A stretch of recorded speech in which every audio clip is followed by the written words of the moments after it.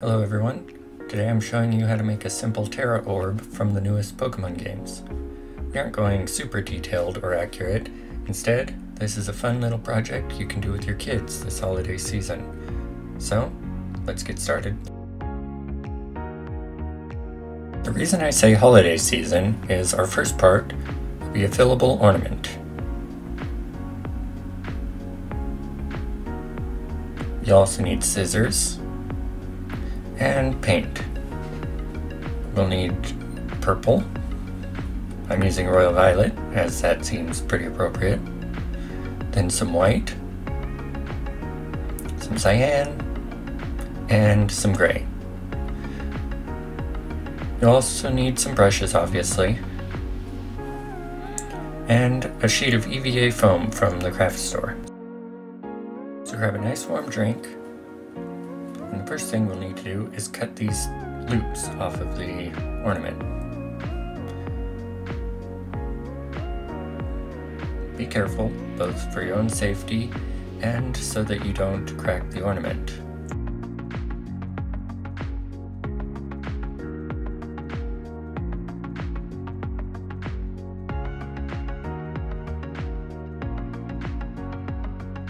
If there's a little bit of the tab left, that's okay. It'll be covered in foam later.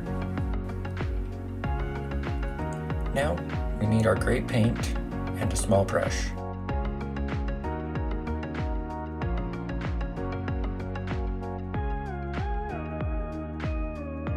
We're going to paint 3 gray rings on the inside of our orb.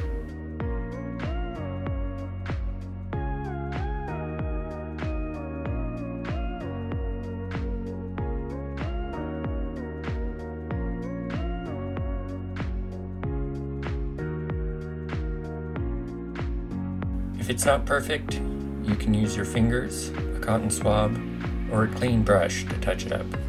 Worst case, you wash it all out and try again. Mine isn't super pretty, but it's good enough for now, and we'll touch it up even more in a little bit. Next, we need a scrap of plastic. It could be trash, like from a package, or really anything else. I'm using this card sleeve because it's what I happen to have around and have extra of. We want to make sure to cut it down to a size that's going to fit in our orb. I'm using the orb here to measure out just for the ease of things. And then, after it's cut down to size, we're going to cut it a little bit more in order to get it to a less square shape, because the crystal is taller than it is wide.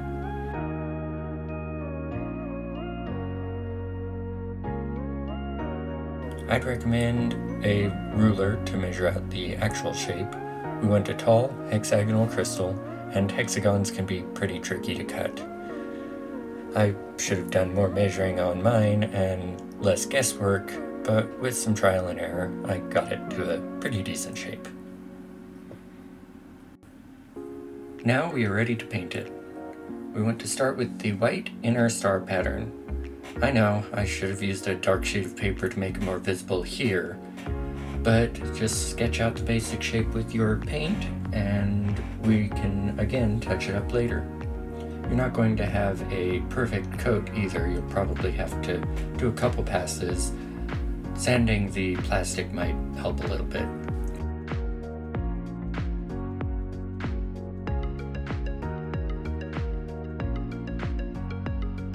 Now let's break out that foam. We need 2 thin strips to go around the center of the orb.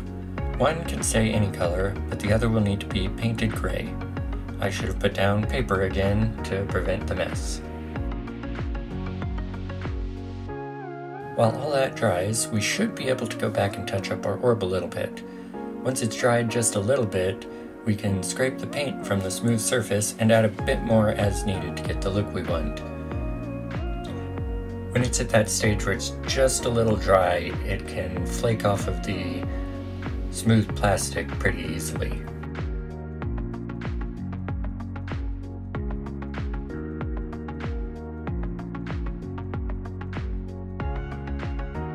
And now we leave it all to dry. After a bit, we can come back in and give our crystal a second coat of that white to touch up the shape as well as fill in any gaps that may have gotten missed.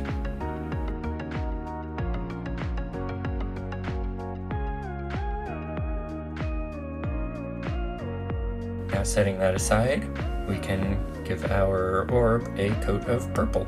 Again, using royal violet because that seemed very appropriate.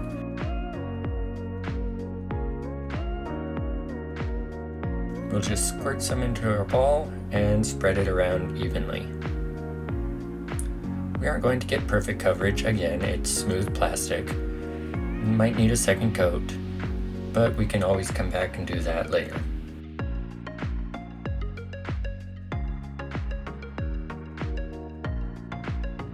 One more break for it to dry, and now we can come in and fill the sides of the crystal with cyan and get another coat in the orb. With the cyan you can overlap the white a bit because the other side of the crystal is what would be visible from the front.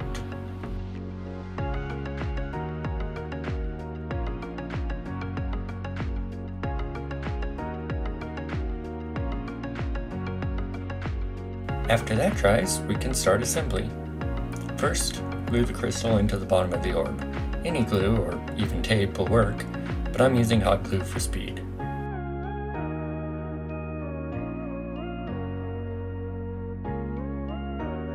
And now we attach the top.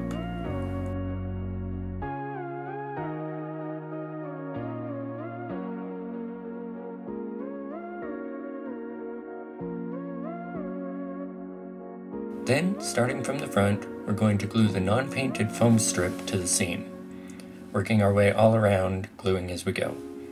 Then, we'll add the painted strip on top of that in the same way.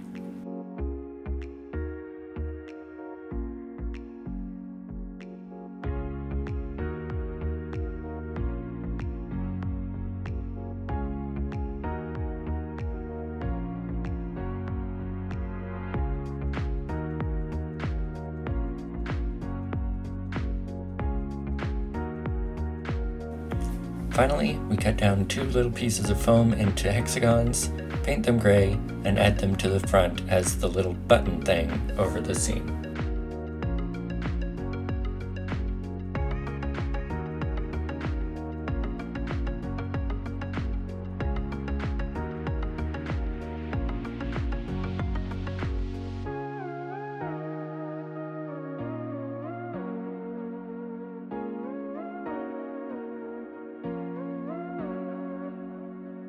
And we're done. Again, it's not perfect, and I'll likely revisit a more detailed version later. This is just a cheap, easy project for you to do with your kids during their holiday break.